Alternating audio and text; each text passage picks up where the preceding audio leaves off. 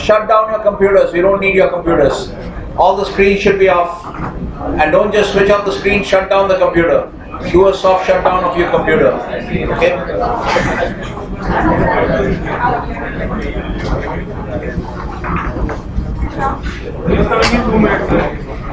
I don't know, if he comes outside the time, he won't be present. Okay, I think Tushar, you can go now. I think if we have a problem with your login, then I'll call you back.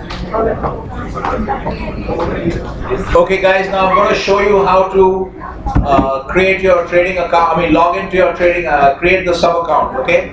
So what we are doing now is, yes, we are getting ready for, okay guys, we are just getting ready with our backup. All the screens should be off. Who's that over there next to Pranav? Switch off the screen. Not the screen, shut down the computer. We don't want to waste the computer power right now. We don't need the computer. Shut down the computer. Do a soft shutdown of your computer. Okay, everybody. Alright, so what we're going to do now is we're going to make sure that we can operate our backup software in case the TWS doesn't work. In any case, quiet please. Guys, please be quiet, otherwise I'll start deducting marks. Okay. So we're going to show you how to log into the, create the sub account in your Rwanda trading account. Okay guys, the alarm has gone off, so anyone who comes in now will not get attendance. No chair. Sir? No chair. How can there be no chair? There's a chair over there. Where? Next to Sina. Look at that. I don't think they've removed any chairs from here.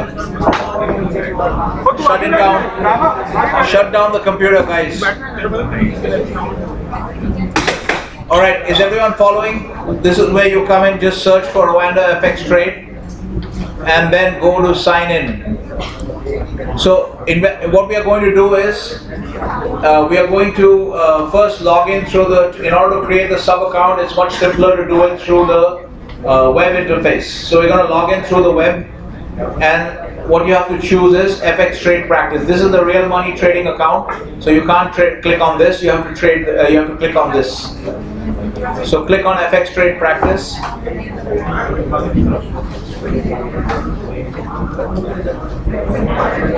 Okay, murmurs, no murmurs here, please become quiet so that we can concentrate on the class. Okay, so I'm going to enter a new account ID here because this one is, I just discovered yesterday that you can actually talk to the help desk if you have any problems. Okay, just find the help desk and talk to them. Okay, I'm going to use a different ID. Just hold on one second.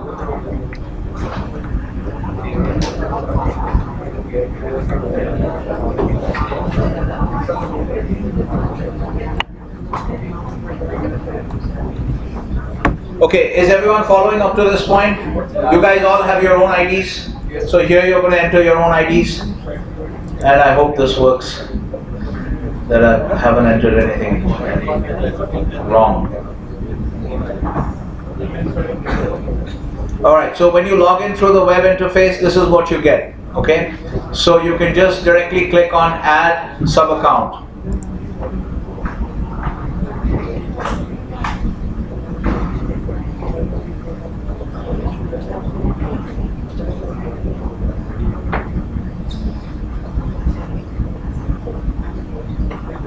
Okay, so this is what you get when you do add sub account. So I'm going to do this new FX Trade account. I think you just go for version 20 FX Trade. Don't worry about the MetaTrader. For those of you who are interested in algorithmic trading, you can create a separate account. MT4 is actually it's an algorithmic trading. It's a language. They have a language in it as well. It's like a programming interface. So you can create, you can design technical trading systems in MT4. That should actually be a separate course. Okay, designing a technical trading system. But for that, you first need to have the domain knowledge of technical analysis. So that you have to have the theoretical knowledge, so that you can then combine it with some programming logic and then create the system. So that you can do for yourself on your own. Okay, enable hedging, leave it off. Account option name. Okay, let's just give a name. IFM.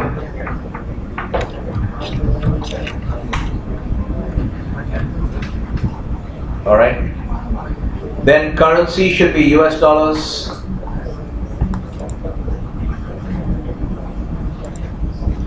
Okay, so one of the things you can see here is, do you see any Indian rupee? No, because it's not a convertible currency. So in fact, what you can learn from this set of currencies is, these are the major convertible currencies in the world, okay? Except for the HKD and the Hong Kong and the Singapore dollar are kind of minor currencies.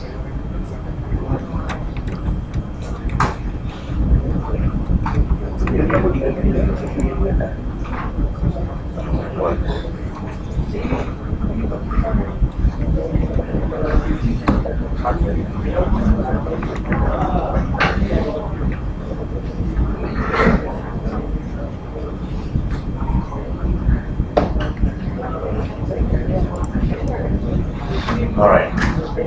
Okay, so we'll come to this later on. Let me finish this.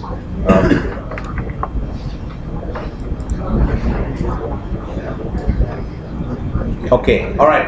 So select currency. If you go to select currency, you can also learn from this what are the world's major convertible currencies. Okay, so if you go to any major financial center like Zurich, London, New York, you can open accounts in any of these currencies. That's why they accept account opening in any of these currencies. Okay, that's why you don't see countries. You won't get attendance. Okay, all right. Okay, so this is what you do here. You have to choose US dollars. Okay. Select leverage, just go for maximum leverage. We're going to select 100 to 1. Let me also explain what this maximum leverage is. In between, I'll just take the attendance and then we'll come back.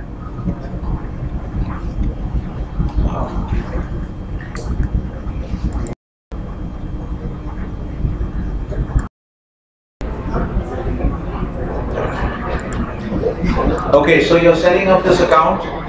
Give it a name. Currency should be US dollars. Leverage you can choose as 100:1. Okay, does everyone understand what is meant by leverage? There's too much talking going on here, guys. Does everyone understand what is meant by leverage? Yes, sir. High debt. Okay, if I have, no, leverage is high debt, fine. Leverage is debt, you can say. Leverage is actually debt, and high leverage would be high debt, okay? But in this context, in the account opening context, when this guy is asking you what kind of, you see that you have a choice in terms of leverage? Do you see that you have a choice in terms of leverage? Can you see that? You can choose various multiples for leverage. I'm telling you to choose 100:1. What does that mean? If you have a 100:1 leverage, what does that mean? I'm able to get in 100 rupees by depositing 1 rupee. Okay. So what Dipanshu is saying is correct. He could have phrased it a little bit better. 100:1 leverage means that you can put on a position with a value of 100. Remember we discussed that transaction where you were talking about buying crude oil and buying one contract of crude oil at $70 per barrel. So if one contract is equal to 1,000 barrels, okay, that means when you buy one contract at $70 a barrel, the value of your position is $70,000. Is everyone clear about this? So leverage is nothing but mathematically position value divided by equity. Equity means essentially the cash you put up, okay? The cash you put up from your side, that is the equity. If you take a broker loan or something like that, that would be the debt and that would be the size of your balance sheet. But essentially what leverage means is, you can just remember it as position value divided by account equity. Okay, so that means you can control, you're allowed to take a position with a value of $100 by having only $1 of equity in your account. So it's clear? That's what 100:1 means. Leverage of 100:1 means that with $1 of equity in your account, you are allowed to put on a position which has a value of $100. Position value, remember, from the transaction of crude oil, you buy one contract of NYMEX crude at $70 a barrel, that contract stands for 1,000 barrels. So the position value is $70,000, okay? Is everyone clear about this? So position value divided by account equity is your leverage. So here I'm asking you to choose 100:1 so that we can maximally exploit the system. Okay. All right. So choose 100:1. Then Um, all right, let's now save. This is a new account. Account name is, this is a new sub account. I hope everything works.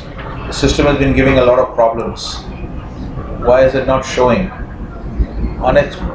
See, there's some software error.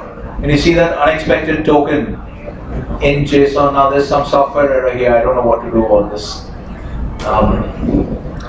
I should try to do this in.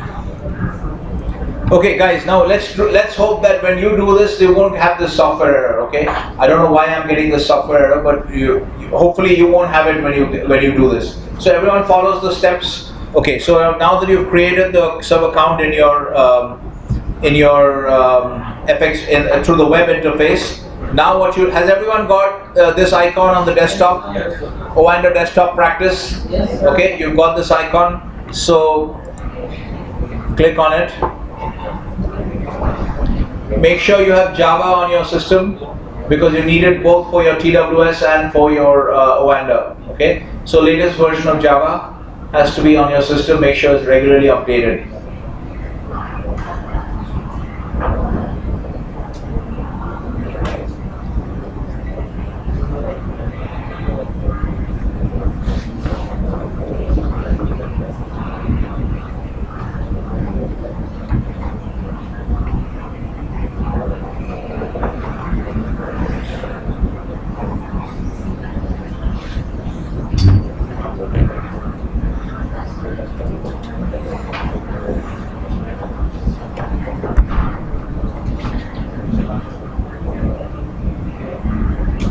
Okay, so you'll get this pop-up. Now here you enter your account credentials once again.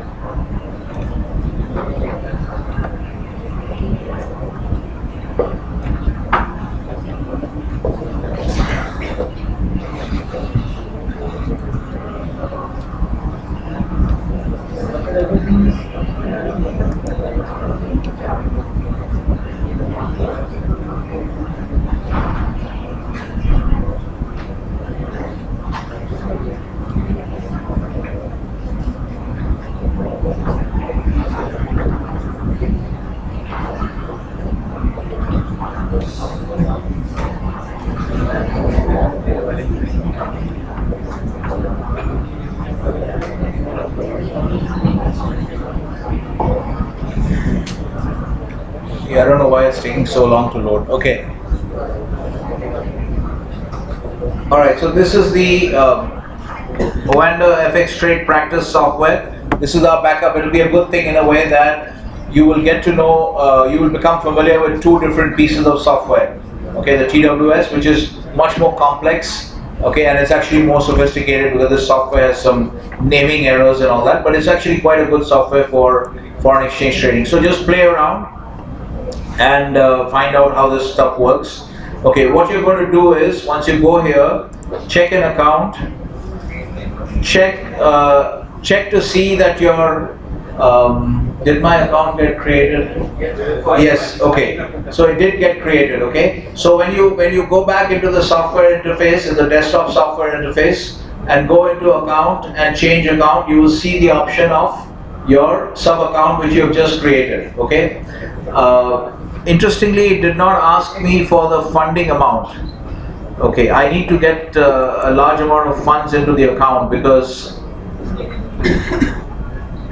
I want to see the funding, the amount that they put into the account. So if you go to view and account summary, then you'll see the account summary. Okay, so they've just created the account. There's no default amount of deposit. Okay, so you have to deposit funds separately into the account. Okay,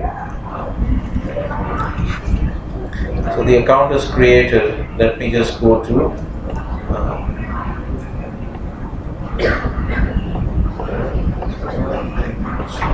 they've changed the system a little bit. Let's look at my account, because earlier what used to happen is that I haven't opened a sub account here for some time. Earlier what used to happen is that when they opened a new account, they would automatically ask you also for the amount of money you want in that account. Interestingly enough, in that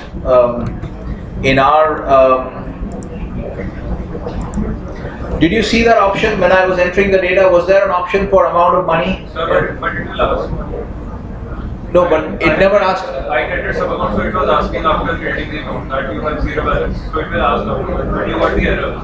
I got the error, that's why. Okay, fine. So let's see manage funds. I don't know if I can do it through manage funds. So in your case it asked you. Yes, sir. And how much did you add? 10 lakh. No, that's not enough actually. You need to. We can add more if we'll ask. Yeah, I mean. Deposit. Yeah, so what we'll have to do is, so you do this, your account is ready, okay? So if it asks you, you just enter 100 million, okay? Just enter $100 million because we want to make sure we have enough amount and then we have a leverage of 100:1. Because we don't want to, having more money in the account is better than having less money. Because you may not use the entire account equity, but if you have less account equity, that prevents you from doing the project properly. We don't want that situation. So Nimish, you got that prompt. Yes. When you created a sub account, what happened to the next step? Once you click save, I click save. Then it was showing the summary, so I clicked on deposit. Okay, so it didn't actually directly ask you for It a. was showing zero balance. Okay, and so then you click through deposit. Okay, because earlier it used to actually ask you at the time of creation, just like account leverage. It used to ask you for. Okay, is everyone following along what is to be done? Then you go to deposit. I hope they haven't put any limits.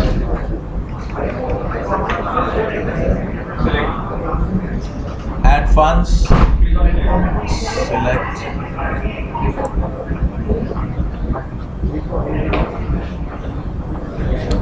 Okay. See now, because I think this. Did you get this invalid prompt? Sir, once you enter the code, it will show valid. Okay. So here we want to enter 100 million. 100. Okay. Yes, proceed. Okay, so now you're rich. Everybody's rich now. Okay. Alright, so you have $100 million in your account. Hopefully that will show in the software interface without having to re-log in. Yes. Is everyone noticing now that I can see the money in my the software, the client? Okay. All right. So fund deposit is showing the fund deposit under activity. Okay. So now what we have to do is, now we have to make sure. So this is where you don't need two accounts for this for each group. And I think the other point is that in this software, unlike the TWS does not allow simultaneous logins from the same ID. Okay, but this, at least the last time I checked, because I haven't tried simultaneous login in a long time, but it used to allow, and hopefully it will still allow, simultaneous logins from the same ID. Okay, so all of you can practice on the same ID, but the only thing I have to be careful about, so there is some limitation on the number of sub-accounts, so don't go to town on it. Okay, try to be a little bit, you can open one or two, I think there's a limit of 19 or something like that, but it's still stopping me even though I don't have 19. So this sub-account business is acting up a little bit. So whenever you need something, you open another sub-account for your practice. But the best way to do it is that you'll see this when you log in, okay? When you log in, what will happen is,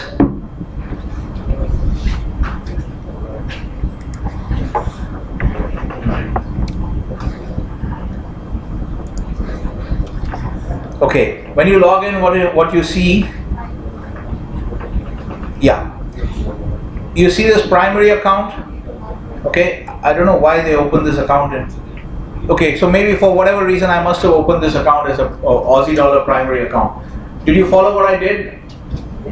So I went to account, I went back to account primary. Okay, right now, so whenever you log in by default, unless you change the profile's settings, by default it will take you into primary. This is your primary account, and the primary account, at least used to be open, is still being opened with $100,000. Okay, you can see here there's a loss of something, so this is about $100,000. So what you should do is, the simplest way to do it is, if you don't want to create additional sub accounts for practice with more money in it, you make sure you do all your practice in the primary account. And this account that I've just created, the sub account that I've just created, you guys all should create a similar sub account, which is going to be used for your actual project trading. So that one you don't touch. So all your practice has to be done in the primary account. or if you want to create a separate account for practice, you create another sub account for practice. Is everyone clear? But you should be very clear from the beginning itself. You should earmark a particular account. You should earmark a particular sub account for the actual project trading, and that should not be touched before the start of the project. Can we make that account prior to the project, like 2 or 3 days? So yeah, you can do that also, but it's safer. It's a little safer to do it. I know what you're saying, to be on the safe side. But in case that you have a problem at the end, it's better to create it in the beginning and be careful. Okay, you have to remember. You have to be careful in these matters. If you're going to be a finance, if you're going to be working in the finance industry, you need to have an eye for detail. You need to be very meticulous, because otherwise you could make small mistakes here and there, which will create problems. So you have to develop that habit. The reason I want you to do it early is that I don't want any headaches that come up at the last minute. Okay. So is everyone following this point? Okay. So then your practice will happen either in your primary account or in a separate sub account you want to set up for practice. Okay. All right. So now what we have to see is what we want to set up in this account, because this project will involve trading in. This project is going to focus on a case which is, yeah. So in this project you'll be dealing with this particular balance sheet. This is a case that I've written, which is, so essentially you'll be trading in, these are the markets that you'll be trading in. Okay, hopefully if we get the TWS to work, in addition to this you will see, you will also be trading in 3-month euro-dollar futures. Okay, 3-month euro-dollar deposit futures. Okay, so if we work on TWS, we will be trading exclusively on futures contracts, using futures contracts. Whereas if we are forced to trade on a winder, we'll have to trade with using these CFD contracts, which you see on your screen right now. Not right now, but in the winder software. Okay, so the markets you're going to have to trade, you can start following the markets using charts and all that. Gold, okay, international, the spot gold market. Copper, if you trade in US future, if you trade in TWS, you'll be trading in gold futures on the COMEX, but they will also track the spot gold price. So you can follow, if you want to get a feel for the market, you can follow the spot gold price. Okay, gold, copper, oil, and then in the dollar yen, in the yen loan, okay, because this is a dollar balance sheet, you will have to trade in dollar yen. Okay, and again, because this is a dollar balance sheet and there is a Aussie dollar loan, so again you are exposed to the Aussie dollar US dollar exchange rate. Okay, so the Aussie exchange rate. So those are the markets you'll be focused on. And then one of these loans, when you read the case, you'll see that one of these loans is at a floating interest rate. Okay. So actually, I think I'll make it in US dollars so that we can trade 3-month euro-dollar futures, which is the most liquid interest rate contract on the short end. So you will have the US dollar will make a loan in US dollars. Okay. So then you have to trade 3-month euro-dollar futures with us. So these are the markets you'll have to trade. So what we are going to set up now is, like, we're going to go to our software, because we are setting up our backup software. Is everyone following so far? Okay. Now what we want to do is, so there's something called a profile as well. Okay. There's a profile as well. Profile is nothing but, a profile in this software is nothing but an arrangement of windows. Okay. It's just a bunch of windows. You want to arrange it in some way. Like, suppose I'm not happy with this small chart over here, I want another big chart. I can just open graph in new window. Okay, I can open another graph, and then when I save this profile, next time I load the profile, it will have 2 charts like this. Okay, it will have 2 windows. Okay, that's what profile means. So I just want to create a new profile. If you want, you can create a new profile. Let's do that. It will be under tool. Okay. Okay, the way you create a new profile is, first you see what you want, first you create what you want, create the windows and the layout that you want, and then you save it as the save current profile as. Okay, so what we're going to do is we'll create a window that we want. So we want to see the account summary, we want to see a chart on this side, and then what we are going to do is we're going to change this entire rates panel display. So we want to bring in the markets that we're interested in. Here I don't see some of the markets that we want. Okay, so what we're going to do is we're going to go to tools, user preferences, and go to rates. Alright, now I need to knock off all this stuff, but I won't do that. I want to just try and save my time. Let me see what we have. This got everything actually here. We just want to, okay, so So here the highlighting system is a little bit odd. You got to get used to it. Once you click on something, unless you click it back, it remains highlighted. Okay. So I want to push this to the top. So this is one of the things we are interested in. We're not interested in wheat. Can you see anything else? What is the other thing that we want? So you can actually practice with a lot of commodities on this account. You have dollar rupee also. Where is gold? You see gold here. Okay. So you see that I highlighted West Texas and I highlighted gold. But first I should move up the West Texas because it's, let me just move this stuff up. Alright, let me just deselect gold and just move up West Texas because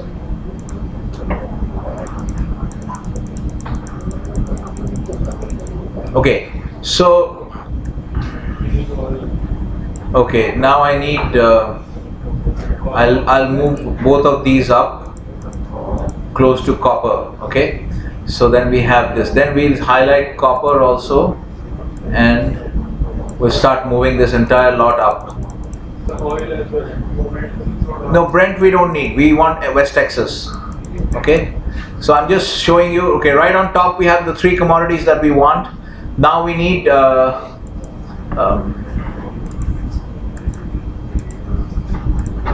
okay, I just want to push the euro down so that we have dollar yen and then Aussie. Okay, it covers everything that we want except that we don't have the 3-month euro dollar futures. Now this is your choice. If you want, you can, I'm not going to waste my time doing that, but if you want you can remove, let's say for instance if I want to remove the euro, okay, I highlight the euro and I click on remove. Okay, so I can do that. Now if you want you can remove all the other markets which you're not interested in. Okay, so you can do that or you can just leave them here. So we've covered pretty much everything that we need at this point. We have the 3 commodities, we have the 2 currencies, and the 3-month euro dollar futures you can't see over here. At the most what you want, if you want, it's not going to help you much, so it's no point. But the US 10-year T-note is here if you want US or 2-year T-notes, but this is not going to be of much help. But anyway, so this is what you can keep. If you want you can keep the 2-year note and the 10-year note. Okay, near to see how US interest rate rates are moving. Okay, is everyone following so far? What? No response? Yes, sir. Yeah, so you have to respond, like everybody's half dead and sleeping. Okay, alright, so then you just load this stuff, then you apply and save. Okay, so you got this stuff. So what you've got is, well, let's say if we do this as, alright, so we have this, then we have the markets that we want, and then what I'm going to do is, if you want you can create a, I'm just going to keep the number of windows minimum. If you want, as I showed you, you can pop out the chart, create another chart. You can pop out all this stuff. Okay, you can change the rates panel display to this, or you can change it in this form, which is the easy way to look at it, the bid offer. Okay, you can pop this out as a separate window if you want, whatever you want to have. Okay, so you can set up your own settings. Once you're satisfied with the settings you have, okay, then you can just go to tools and then do save current profile. Okay, now profile manager, save current profile as, you want to save it as a separate profile, and then you can just save this profile as IFM.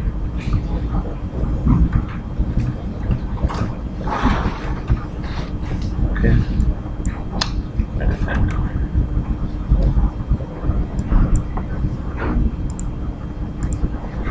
alright, so now the profile is saved. If you go back to tools and profile, now you can see this new profile. Is this clear to everyone?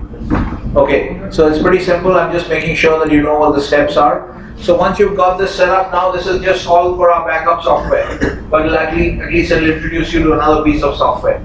Okay, so this, you've got this now, you can set it up and then you can start practicing in these instruments. Okay, because you'll have to train these instruments. There will be a restriction essentially, but we won't discuss it.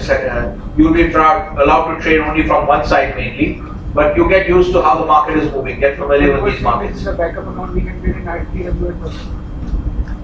This is, I'm just making sure because we still don't have clarity on the TWS. We will see what is happening with Tushar's account, but that's why I'm setting up the backup account so that we have, at least I need to have some assurance that at least one software is ready and we can move with the project even if the TWS doesn't work. and now we'll try to make the TWS work. What happens? If no, people are not convinced, that's what I'm saying. Only a single person is having a problem and can create another idea. What? Sorry? It's working, we'll see, but that's why I wanted to set up the backup also. Okay, so that we are doubly sure we have a backup. Because I don't know whether TSST, I have to see to what extent the TWS is working. I haven't checked that yet, okay? So I've given you the introduction on the backup, now you can follow this and do this. Set up the backup and make sure you're familiar. Because the charts will not look different on the TWS. Your chart is the same. Okay, in fact, the charting system on this software is much better than TWS. Okay, it is simpler, it's a smaller piece of software, and you can get the same charts, you can get a lot of studies. So you could actually use this as your charting software, and then you could do your trading on TWS if you actually do that. Alright, so let me just see.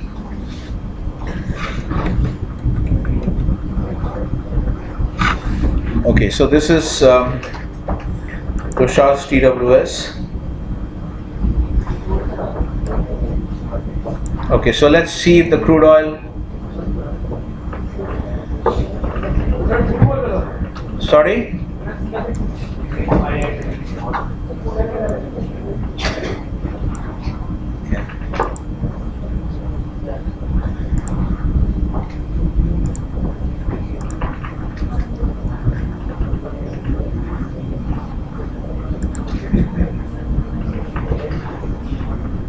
Order filled. Okay, so the order is filled, there's no delay, there's no error message. So let me try and set up the other accounts. Let me just test this quickly. I can test it quickly and figure this out. Okay.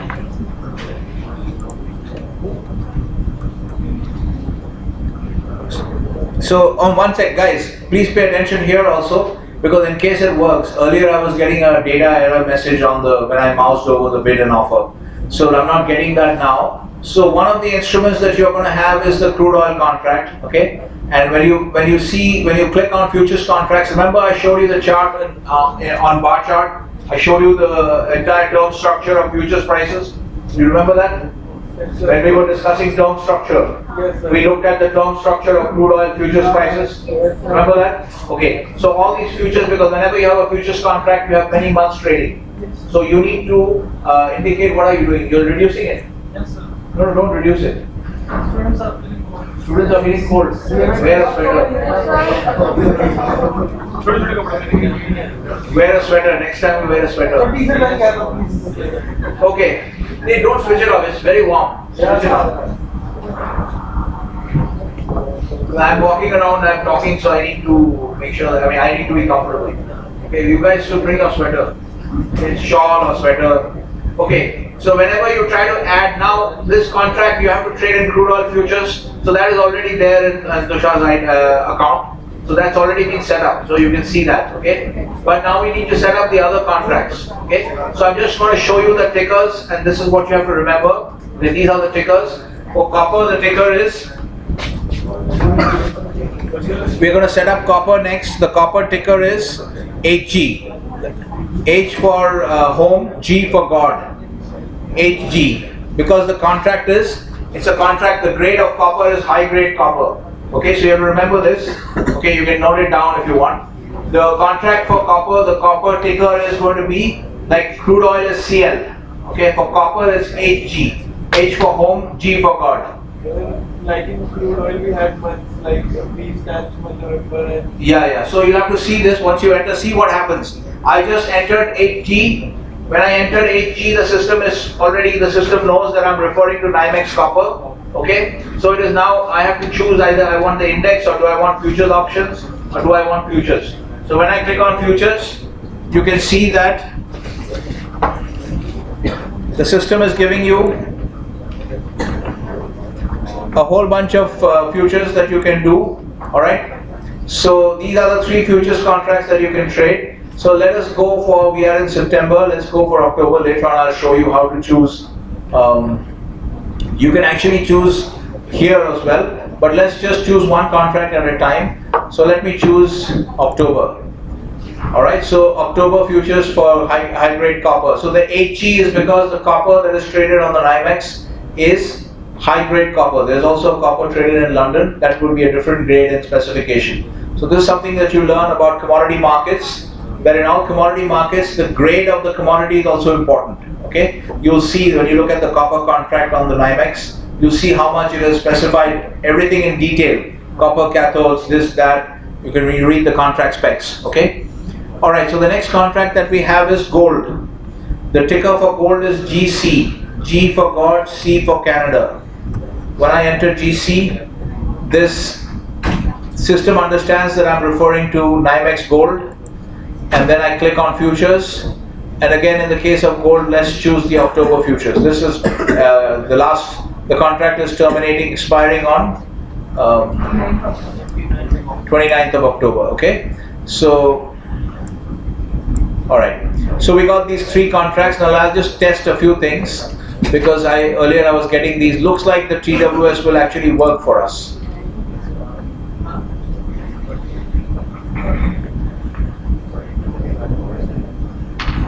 Let's see if we can. This is okay. This is not a problem in terms of physical delivery.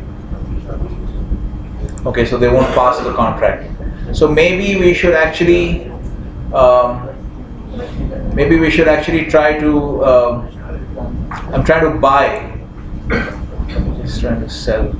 But I think it's okay because it's not giving me the other type of error message. Yeah.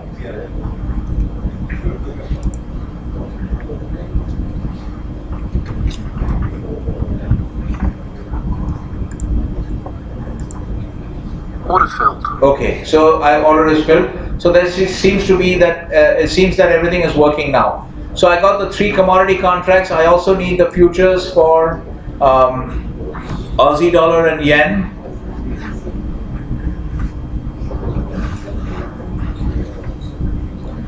Australian dollar, we don't want we want futures. Okay, Australian dollar futures. Here we are going to choose. This is September. We can choose October 15th. Okay. All right. Now let's see. I've forgotten the.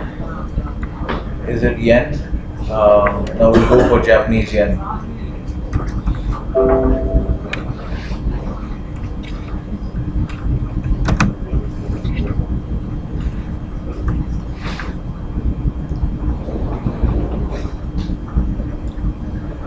Should be at the end. Okay, at the end you'll find Japanese yen. Click OK. Now it's asking you Japanese yen futures. Okay, now let's choose October 15th. Okay, do you notice something odd about the Japanese yen code?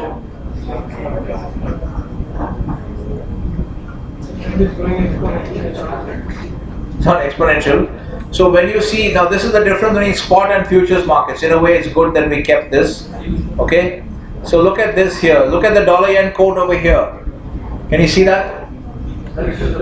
Here, the dollar yen code here is, okay, this is quoted as this 112.84, 112.86. Here this is dollar is the base currency. Okay. So here if you find the contract, the main idea is that, so here the base currency is dollars and the unit is 1. Okay. In the spot, so this is where you see the difference between spot and futures market in the markets in the case of currencies. In the spot market for currencies, when you're looking at dollar yen, the base currency is dollars. Okay. In the futures market, and the unit is 1. In the spot market, the base currency is dollars and the unit is 1. So this 112.84 is is 112.84 yen per dollar, for $1. Okay. But when you go to the futures market, okay, the currency futures markets, the system is reversed. The reason the quote looks odd like this is because here the base currency is now yen. Okay. And the unit is, I'll have to check, I think it's 62,500. We'll check that. Okay. So it's I'll just that's the contract size. Okay. Let's just go back and check because I also don't remember exactly what the unit is. Well, let's.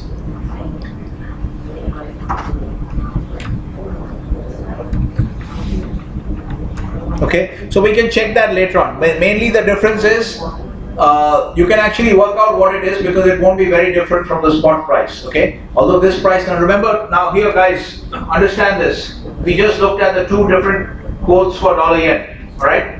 So this one is the spot market quote. Sorry. This quote is dollar yen is 112.85 bid. That is a spot market quote. Okay? So the instrument is spot.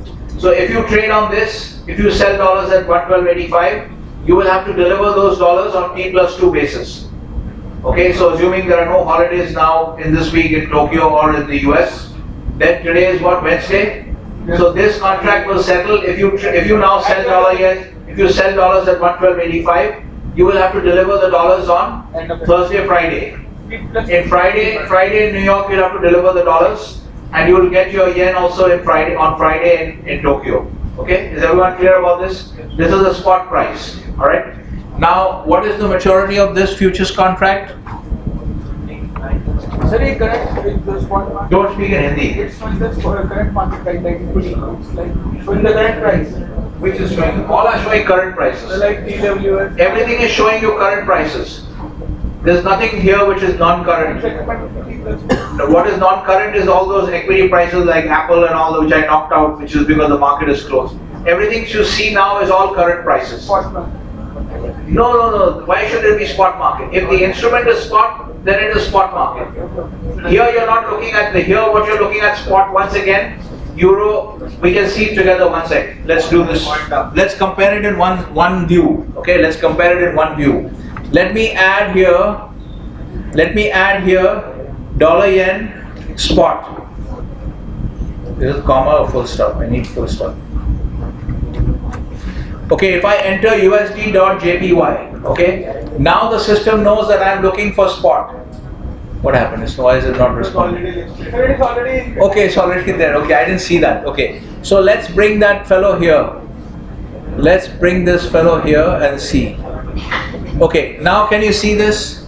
Okay, nothing is non-current here. Everything is current prices. Okay, I mean maybe the futures price will not move much but it should be moving. Even that is quite actively traded. Okay, but obviously here you're looking at two different prices. Okay, dollar yen, USD JPY is spot dollar yen. That's why you see the price is close to what you see on Wanda, 112.84 and 112.85. Okay, the same price, more or less at the same level. Okay, so this is OTC markets. USD.JPY is OTC markets. It is spot dollar yen. Okay, connect all the concepts that you have learned so far. USD.JPY, what you see on that row, against the USD.JPY, okay, that is an OTC market quote. And that is so the market, for the structure of the market, the institutional structure of the market is OTC. It's not exchange traded for the USD.JPY. Okay, and the instrument is spot. So if you trade now, if you sell dollars at 112.82, okay, on this price, on this bid, you will have to deliver those dollars. Today is Wednesday, Thursday, Friday. The settlement date will be Friday, assuming no holidays in New York or Tokyo. Okay, in between no holidays in New York or Tokyo, then your settlement date will be Friday. Yes. If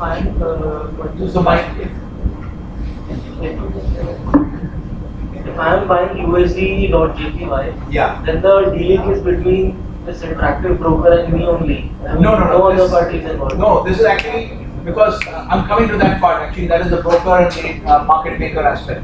Here, interactive is a market. Again, you can see in these two different pieces of software. So in a way, it's good that we use the vendor as well because you'll get to see a lot of differences as well. Interactive brokers, okay, functions as a broker. All right. You understand the difference between broker and market maker. A broker is a middleman. Okay, so if I am selling my house to Aryan directly and Aryan is buying for himself and there is no broker in between, okay, then we are dealing as principals. It is I am the owner of the house and he wants to stay in the house, he wants to buy the house and stay in it. So he is buying, so he is a principal, he is acting for his own account and I am also acting for my own account, I am selling it. Okay, so this is a principal to principal transaction. Okay, so when market makers deal with each other, they are dealing with each other as principals. Okay, but now in this, when I sell to Aryan, suppose I don't know Aryan, I engage Gaba as a broker. Okay, so he will just collect a commission. So he knows Arihant, and he knows me as well, so he connects the two of us. So the sale goes through. Now Gaba is functioning as an agent. He is functioning as, let's say, my agent for selling the house, and then he gets hold of Arihant, and the transaction will be written as, again, I'm selling to Arihant. But in this case, there's a broker in between, so Gaba is functioning as an agent. He is not functioning as a principal because he is not dealing for his own account. Okay, he is functioning as an agent. Okay, so is this clear to everybody? The difference between functioning as a principal and functioning as an agent. Acting as the TWS. I'm just coming to that. Now TWS, yeah, we're just coming to that. So essentially here, now, so you're right actually. So the TWS, the interactive brokers is a broker. Okay, they are not dealing as a principal. So the difference between interactive brokers and Oanda is Oanda is a market maker. So when you deal with Oanda, when you're dealing on the Oanda software, you're dealing with Oanda as a market maker, so it's a principal to principal transaction. Is everyone following this? Okay, because you're also a principal, you're acting for your own account, Oanda is a market maker, so that's a principal to principal transaction. Here, interactive brokers is a broker, they function as an agent, okay? Although they also have a market making arm within interactive brokers, but that we should treat as a separate market making arm, okay? It is part of the overall corporate entity, but we should not confuse the two things. Just like we said, when there's a deal with the introducing broker, and when the clearing member is also an introducing broker, you still see it as two transactions, two parties. Okay, so IB is a broker. It is functioning as an agent. So when you click, coming back to Dipanshu's question is that if I sell dollar yen in the spot market at 112.78, okay, both are 78 actually, but anyway. So we look at the bid side.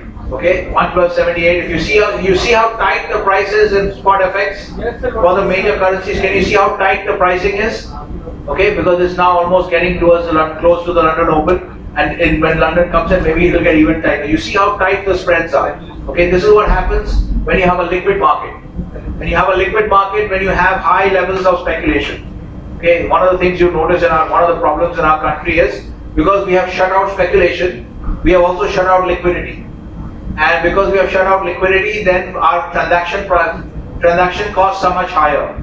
Okay, you should understand, because in this country, everybody is a socialist. It's very hard to find people who understand the value of speculation. You should learn this, that speculation is not a bad thing necessarily, because in speculation in markets, you can get, it automatically adds to liquidity. In the foreign exchange markets, in the spot foreign exchange market, which is the biggest market in the world, okay, $5.1 trillion per day, about 95% of the transactions are speculative. Okay, but what do I care? If I am a corporate dealing in the foreign exchange market, I care about tight bid-offer spreads. If I want to get in and out quickly, or even if I am a speculator, I care about tight bid-offer spreads and a liquid market. Okay, what do I care if you're a speculator or a hedger? It doesn't affect me. As long as you're not cheating me, right? I don't care about that. So you see how tight the spreads are. Okay. So this is what happens in a liquid market, and dollar yen is one of the major, currency pairs in the global FX markets. All right. So is everyone? Now, if I click on this, you'll find that the deal goes through. Essentially, if you click on this, and let's say if I try to sell here,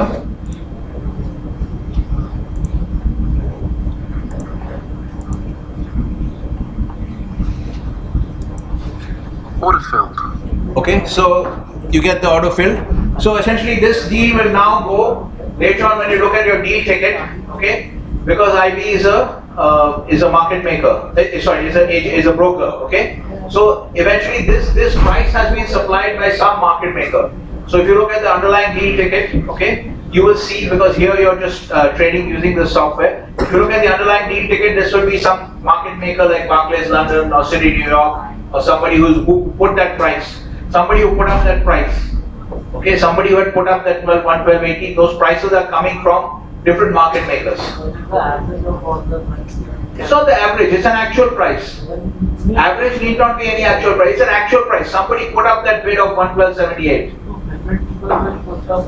Yeah, different people will put up different bids, but you notice that these prices are tight because they will always show you. This is what I want to discuss, yesterday Giri and Shivani were discussing about prices, okay? So every time, all these prices are the best bid and the best offer. All the prices that these guys show you, these are all basically the best bid and the best offer, okay? That sense the difference in traders that between traded in very huge quantities, so then only the profit or loss should be made. No, but the price can move, right? The difference is small at the current level. The difference is small at the current level, right? So if you hold on to the position over 3 days, 5 days, the overall price can move, right? I mean, if you look at dollar yen, what has been happening in the last few days. So Tanuj is asking that if you have to trade necessarily in large amounts. That's not true necessarily. Look at it. If you see, for instance, this is just a 4-hour chart. If you look at something like, say, 1 hour, you can see how much dollar yen has moved in the last few days, right? So this is what? This is 6th of September. So 6th of September is 110.42, and today it is already at 112.80, right? So if you think of now, if you take this further, if you buy this now, if you buy this, I sold, of course, in the transaction, in the testing transaction. If you buy this now, all right, it could move up to even 115 in the next week or 10 days, right? So it is not necessary that Tanuj's question is that because the bid-offer spread is so small, do I have to trade in huge quantities? Okay, that's only true if you know that is actually not connected to the bid-offer spread. Bid-offer spread you will always lose because you're a price taker. So that huge quantity you don't have to trade because the price can also move. Your position may be small, but the price can move a huge amount, right? The price can move a big amount. Okay, so.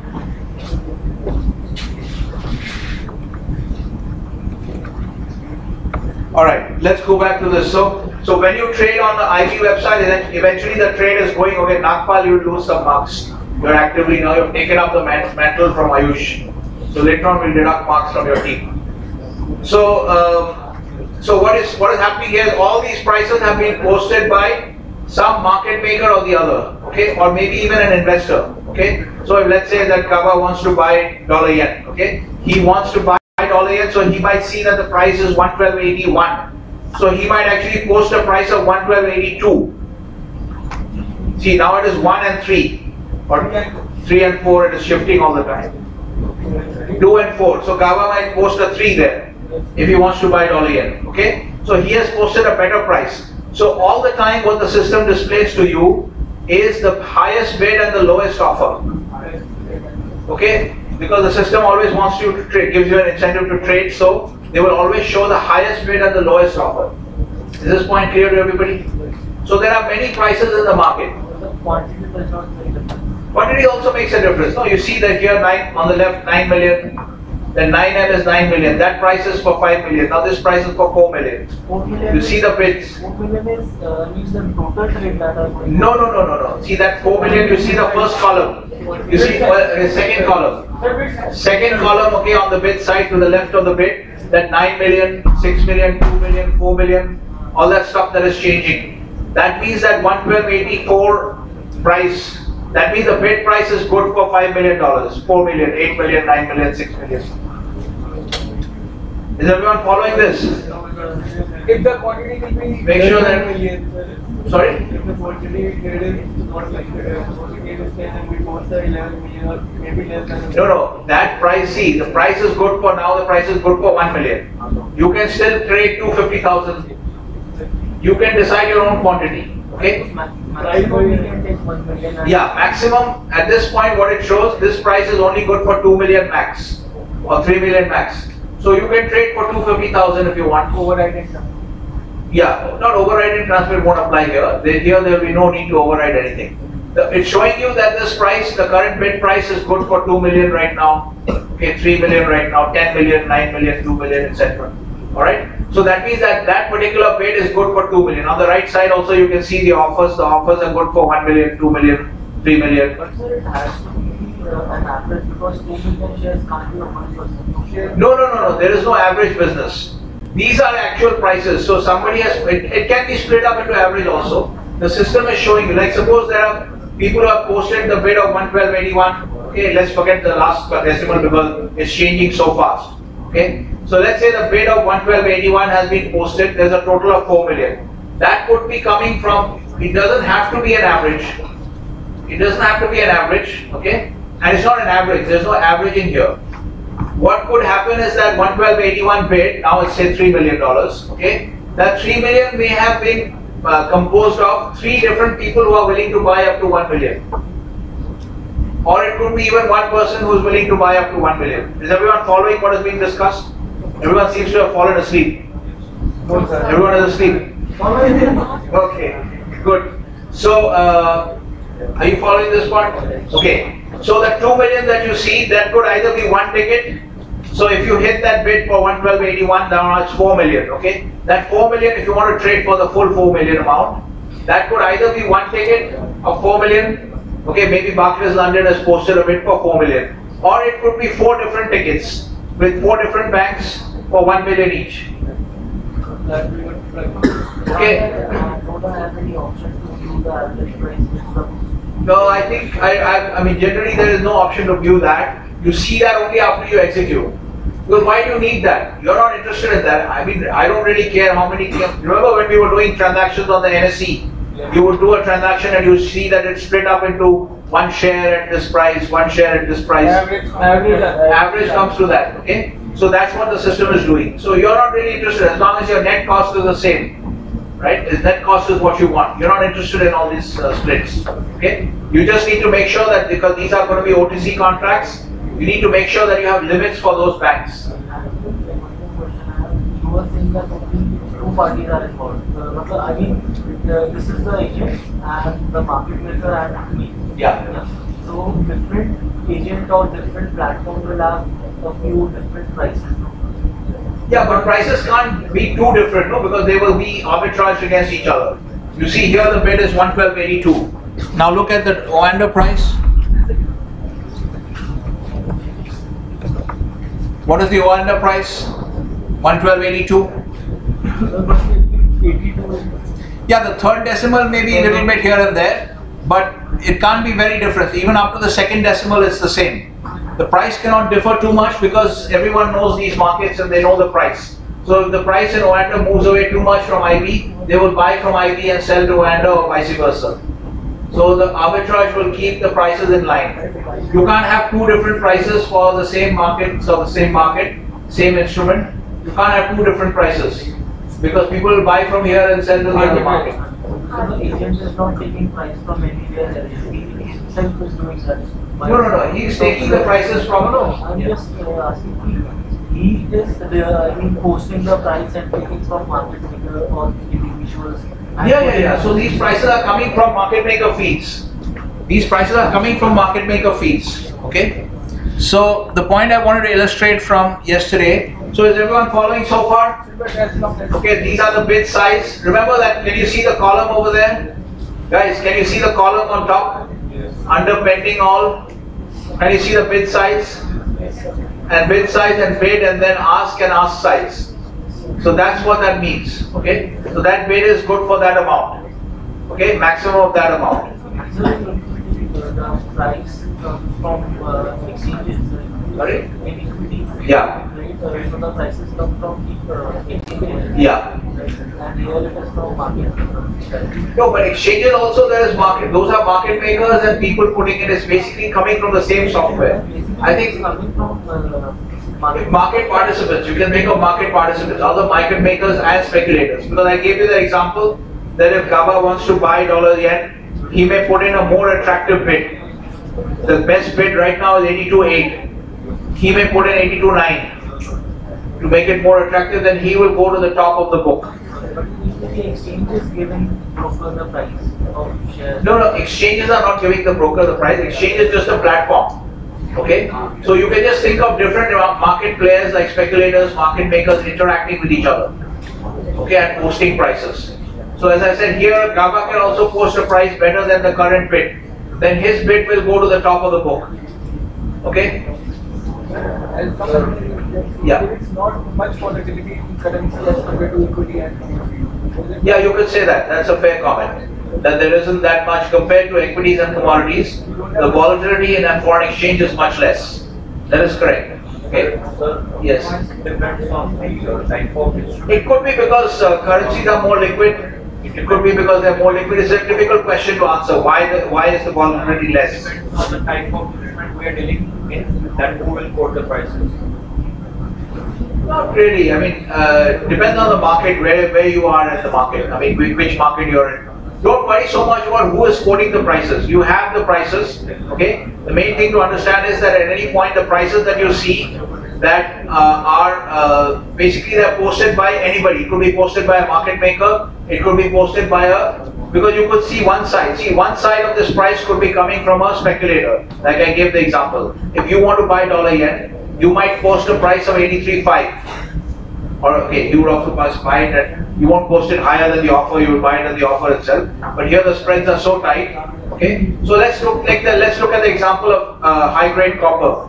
Let's look at the copper price. So the bid is now 28.80.15. This doesn't trade that actively in the off hours. So the bid on copper is 2.8015 and 2.8025 is the offer. Okay, now it's changed to 10.20. So now let's say Gava wants to buy at, but he's desperate to buy copper. What he'll do is he'll put in a bid of 2050. He'll put in a bid of 17, okay, or 16 or 15.5. Okay, so obviously you can't quote 15.5 here, it doesn't go there. But he will quote 16 or 20. Okay, it's moving in in increments of 5 on the fourth decimal. So he can quote, in this case, he can quote 20. Let's assume that the bid, is everyone following what I'm saying here? That you can improve the bid. So the price can come from either a market maker or any particular speculator who wants to post, because you're connected to the trading system. You have the right to enter the prices. Okay, if you've got account equity in your account, okay, and you can enter prices and you can also post a price. Okay, so price is coming. So just think of, I mean, I understand this can be a legitimate query, where is the price coming from? But just think of it as coming from market makers or speculators. And the broker and the software that is displaying it to you is just showing you the, in the case of Oanda, there is no confusion. Everything, all prices are coming from Oanda, okay? Because Oanda is a market maker. So he is trading as a principal. So every price you see here is coming only from Oanda. And you can't enter any prices here. You can just trade on these prices, okay? Or you can leave a limit order. Alright, so every price here is coming from Oanda because it's a principal trading system. Okay, here you're trading with this company as a principal. Whereas in the case of TWS, it's a broker software. So here, everybody who is connected to TWS can post prices. So some guy sitting in Singapore can post a price if he's also on the TWS. Okay, if he wants to post a better price for copper, he can post a better price. In this case, he can post 15. The best bid is 10. He can post 15 if he is desperate to buy. So then his 15 will show on the screen. Is everyone clear about this? Again, after Planning sell also, if the person wants to sell earlier, he will quote the less price and he will share with me. If he wants to, yeah, if he wants to sell now, right now the best offer is 25. Now if Gava is desperate to sell, he can put in an offer of 20. He can put a lower price. He can put an offer of 20 and people will obviously prefer to buy from him. Is this clear? So the moment you put in the best, whatever price you put in, the system will always show you the best bid and offer. Okay? Now you see the prices are becoming more active. Maybe I don't know what the time is. Maybe London is coming in, early London timing. Yeah, okay. So something around that, you'll see that prices, when early London comes in, you'll see that foreign exchange prices become more active. Okay? So that is the biggest market in the world in terms of currencies. London is the biggest market. Biggest currency trading market. Okay. So London is very big for most of the instruments. And precious metals also. Sorry? Precious metals also. Precious metals also. Precious metals also. Right? Yes? Okay. Guys, so the first point after all these discussions, the point we're trying to clarify is that the system is always going to show you the best bid and the best offer. The highest bid and the highest offer. Okay? So there is a term for this in the US for US equities, and the term that they use is, it's a useful concept to understand. It's called NBBO, the National Best Bid and Offer. Okay, National Best Bid and Offer, which means nothing but, you know, that they are required to execute, the brokers are required to execute as the best bid and the best offer. Okay, so you can think of this as, so in a trading system, the system will always show you the best bid and offer. Okay, especially in a broker's and even a principal trading system, you will see only the best bid and offer. Okay, now this thing is called, yes. Yeah. They themselves are a market maker. Oanda themselves is a market maker. So he is just standing there and quoting prices. Yeah. Then the person, another person selling the shares of Tesla in Oanda. Oanda doesn't quote equity prices as such, but if they did, then it will be from Oanda. If you're trading on the Oanda platform, see, if you're trading on the Oanda platform, that is their own proprietary platform. So they are a market maker. So every price you see there is a Oanda price. They are not taking price. They may separately be trading later on with other people. But on the face of it, at least at that instant, your trade is with Oanda. Yeah, what is a price maker? Because it is a market maker. It is functioning as a principal. Okay. Which organization? In India? Most of these securities firms will be market makers in some of these securities. Okay. Edelweiss or HDFC, ICICI securities. All of these will be market makers. No. One sec. Okay, guys, one more point let's be clear about, okay? The principal trading firms, okay, like Oanda, principal trading firms do not charge a commission, okay, normally. They will not charge a commission, okay? So they're making their money in, let's say if you see Oanda here. So if you see the prices here, the spread of dollar yen, you just focus on dollar yen. So you see this price 82.6, 80 and 84, okay? So here you see that 1.4 is the bid offer spread, okay? Here the 1.4 is the bid offer spread. So Oanda is a principal, okay? It is functioning as a market maker, it's a principal, and it is not going to charge you a commission. So the principal trading firms who are functioning as market makers, they would ordinarily not charge you a commission, and they will make their money through the bid offer spread. So the question is, if they're not charging a commission, how are they making money? They make their money from the bid offer spread, because you might be trading on the bid side, some other guy will come and trade on the offer side, and they will make they'll do a lot of volume throughout the day, and that's how they'll make their money. So the principal trading firms will make their money through the bid offer spread. Those who are quoting as market makers, trading as market makers, they will make their money on the bid offer spread, okay? Those principal trading firms who are trading as speculators, who are not necessarily quoting prices, they'll make their money on the directional movement. So like they might have bought oil at 50.4, now oil has gone, they will buy it. Remember, these are directional speculators.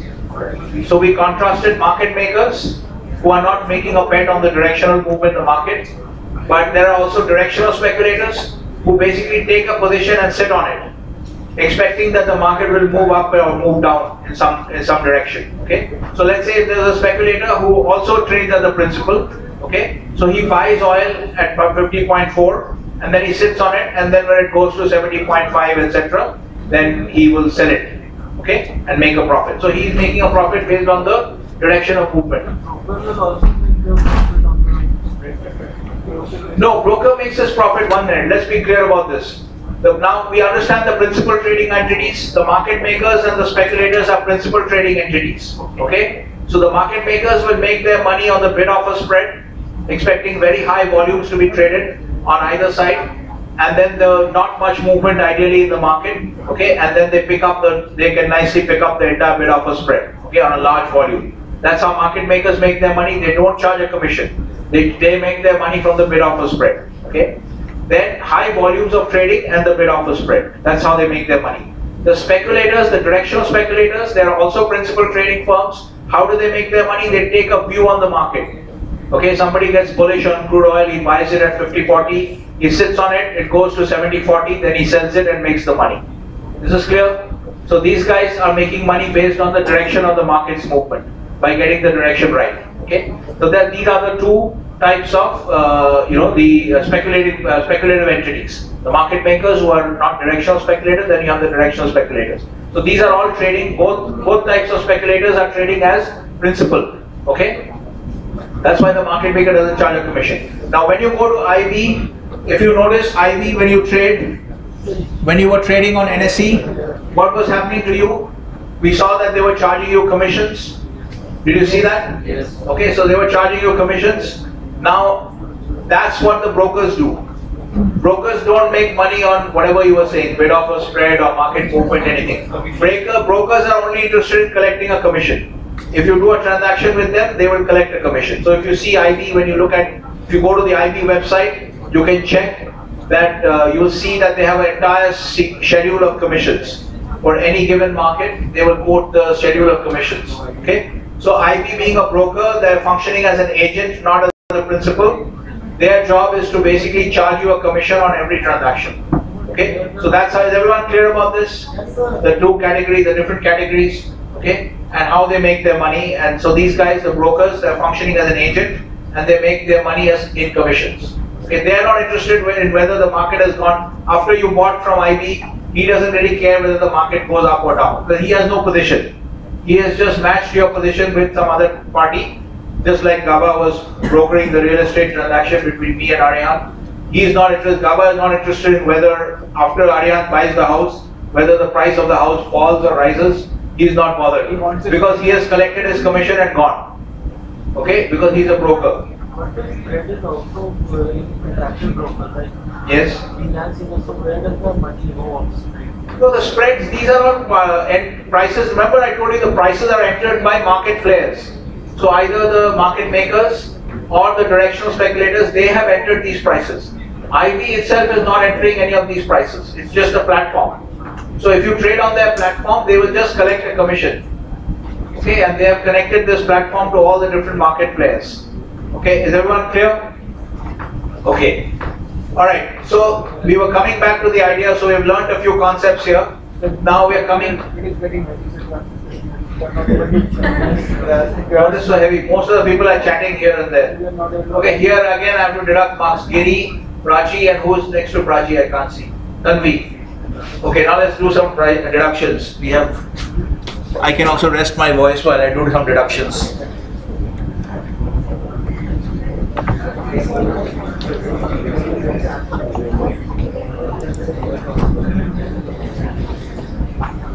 Where is Prachi? Which group is she in? Same, okay, so Tanvi's group will lose. Okay, so Tanvi will score -6. So in this course we will only have negative CP. Okay, so Tanvi is, I don't see Prachi in this group. Where is Prachi? Okay, so this group will also go to -6, top scorers. But then we also have to have another top scorer. A new, now Ayush has retired now, new man of the series aspirant is Nagpal.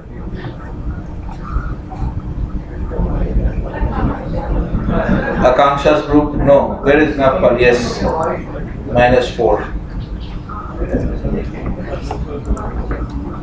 Okay, so this is a useful sheet to have open. Alright. Okay guys, so what have we learned?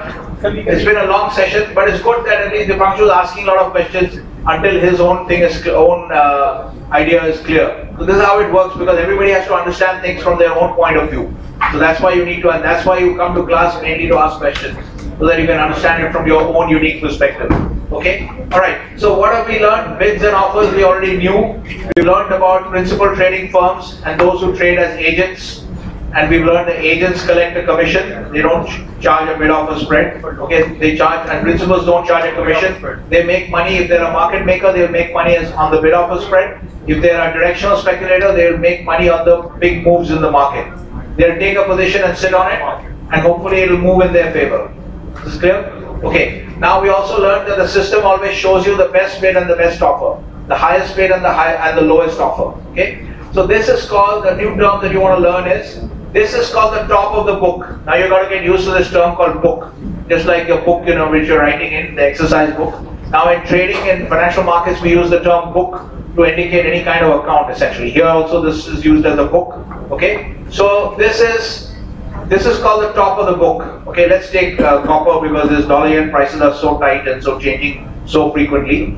So copper right now is 55.65. Okay, this is the top of the book. This is called the top of the book. The best bid and offer is called the top of the book. Okay, so here this is called. Why is the book? The book is basically nothing but the order book. The order book, which is the sequence of entire set of orders which are there in the system.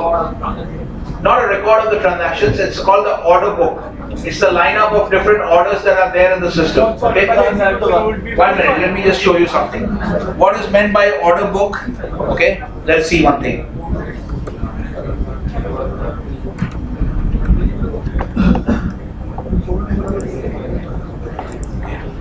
So this is one example of an order book.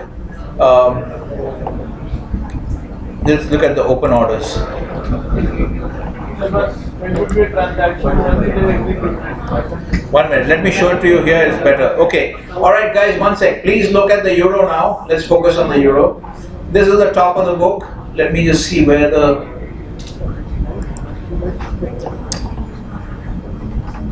I'll just cancel this.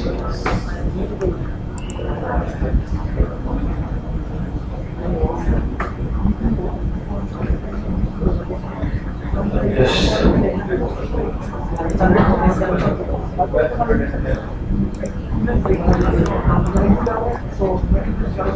I forgot where I got. Okay guys, let's look at this now.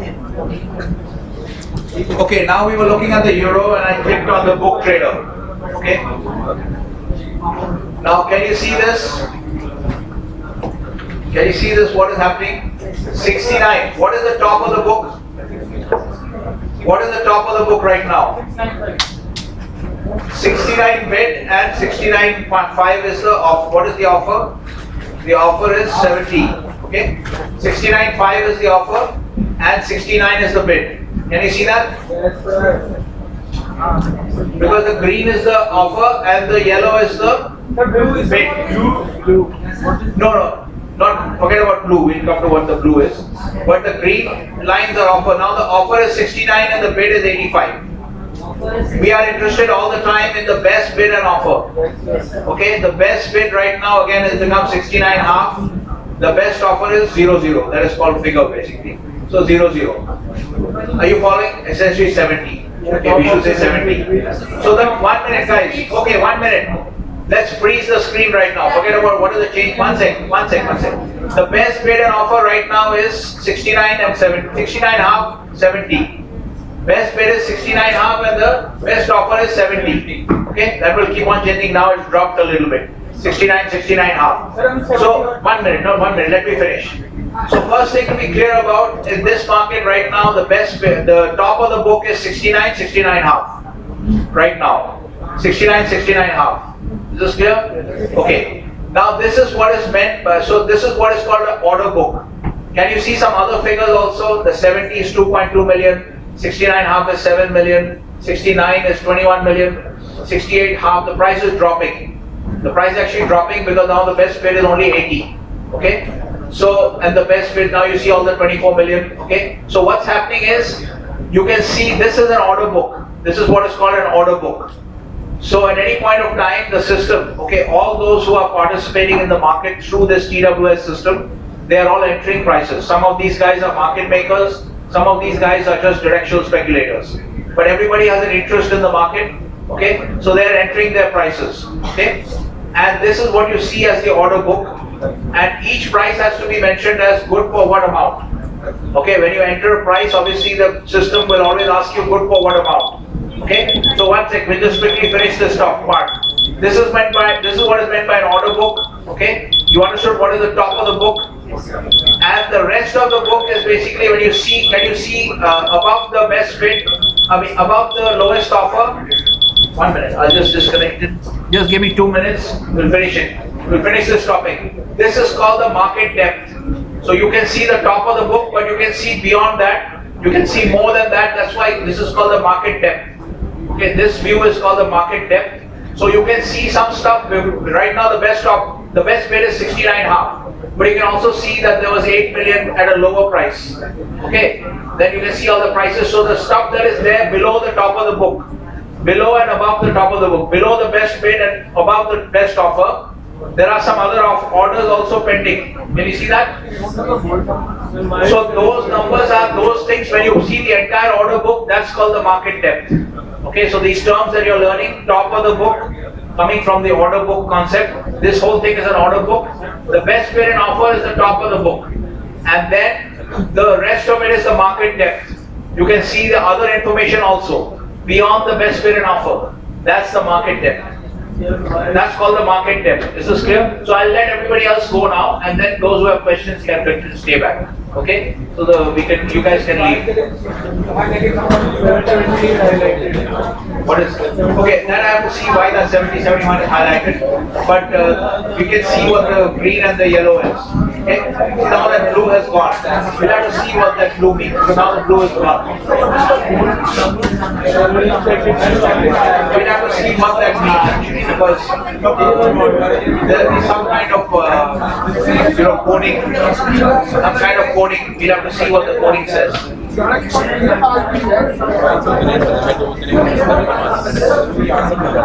my TWS accounts are also working now. In our group, 2 TWS accounts are working.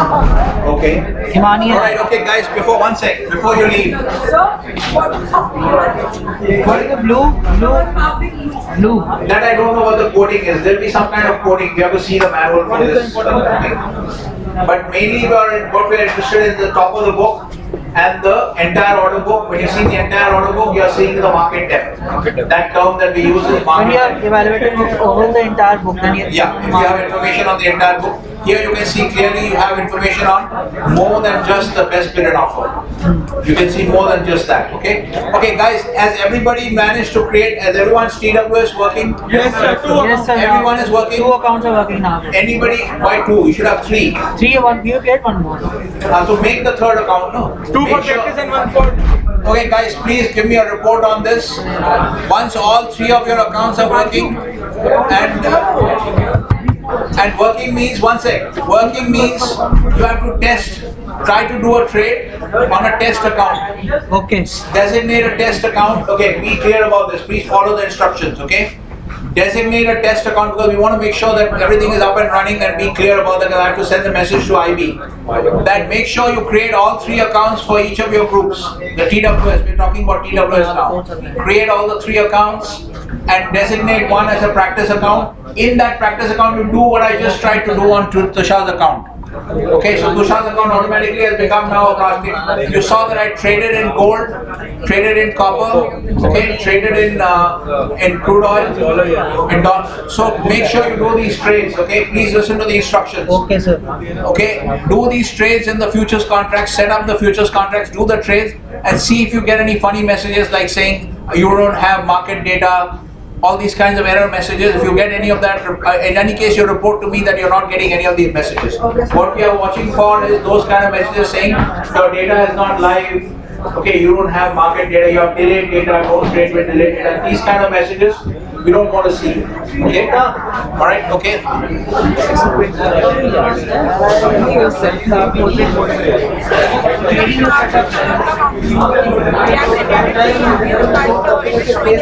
logins and it's not working. Very strange. You sent me an error message, snapshot. Same message is coming. Sir, my account is not working. Why not working? Sir, I have reset it to password 3 times, but it's still not working. Sir, my ID is. Maybe you were trying to be more smart. No, you gave an Indian phone number. No, sir, I have given the Singapore number. Okay, so that's a proper number. Yes, sir. Yeah, no, give a legitimate number because they may call the person just for marketing stuff. Yes, sir, I have called. Yeah. I have given the. So I don't know why it's not working. If you then talk to the help Sir, desk. the sign up is. Thank you for signing up, sir. The message is from. So then you get an email. You should get an email saying thank you for signing up. Did you get an email? In Oenda. Yeah. Yeah, from Oenda. You should get a battery is running low. I also didn't get any message. No, I can't use this anymore because my battery is running low. So can you just add the next PC? 1 minute. Yeah. Okay, it is still shutting down. Okay, so in your case, you are not getting the. She is not able to log in. So I have got your error message. Login is working. Is working. But TWS, the error message you sent, the same message is coming. Okay, so I'll follow up on that. In the meantime, you might want to talk to Tushar and see if you're doing something, making a mistake. Because this is working. This ID was working. So that we'll try. One second. Let me just quickly. Okay, I'm going to have a problem right now. Okay, Sahil.